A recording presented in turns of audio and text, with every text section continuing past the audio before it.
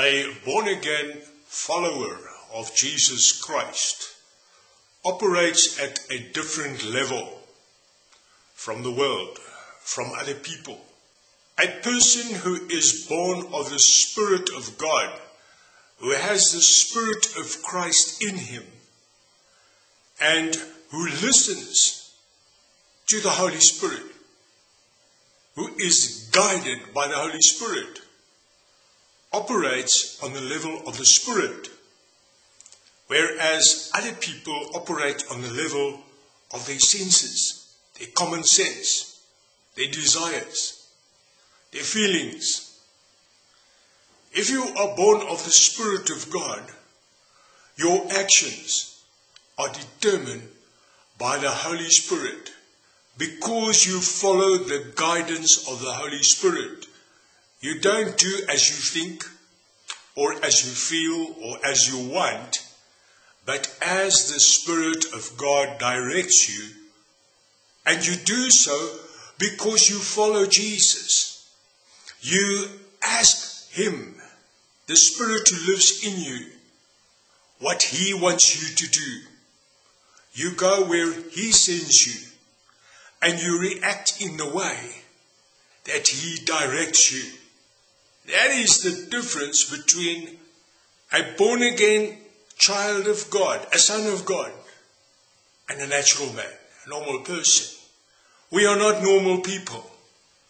We are sons of God who listen to the voice of our Father, and we do His will, His pleasure. We are here to declare the kingdom of God and to live as sons of God in this world. We are not of this world. We are of the kingdom of God. And that is why we overcome the world.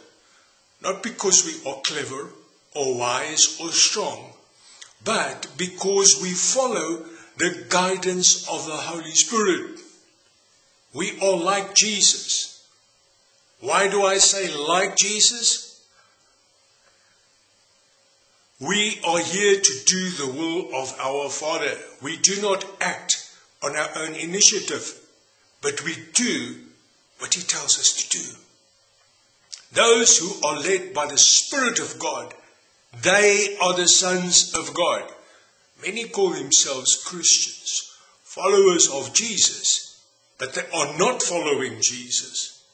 They are not operating on a higher plane, on a different level. They are not led by the Spirit of God. They are still operating on the level of the natural. Do you operate on the level of the natural, or do you follow the guidance of the Holy Spirit? Are you truly born again of the Spirit of God, and do you follow the guidance of the Spirit of Christ that dwells inside of you? Do you operate on a different level? May Jesus bless you.